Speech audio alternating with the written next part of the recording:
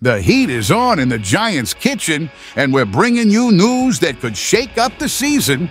Want to know what explosive move might be coming? If you hold the Giants close to your heart, hit like and subscribe to the channel to reach our goal of 500 subscribers and show that our fan base is the most loyal of all.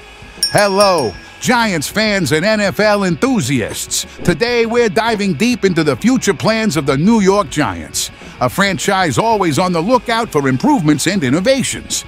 Before we get to the main dish of the day, let's warm up with some thoughts on recent team movements.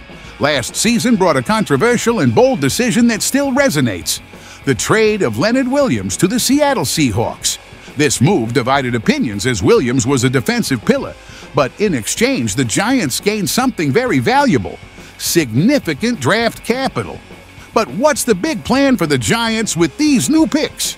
Now, here's the big news everyone's been waiting for. The Giants are eyeing a new quarterback.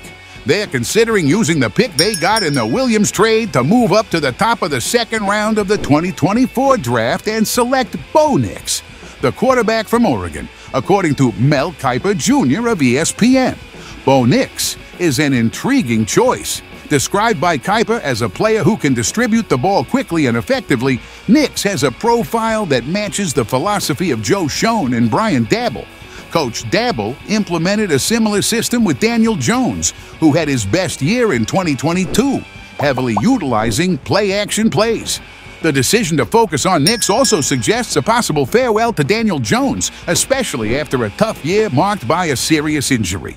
The Giants seem to be laying the groundwork for a new leader under center, which could revitalize the team and give fans new hope. So, fans, what do you think of this possible change? Is Bo Nix the missing piece for the Giants to get back on track?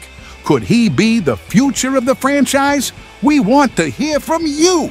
Share this video on social media, leave a comment with your thoughts, and of course, subscribe to the channel for more analysis and updates.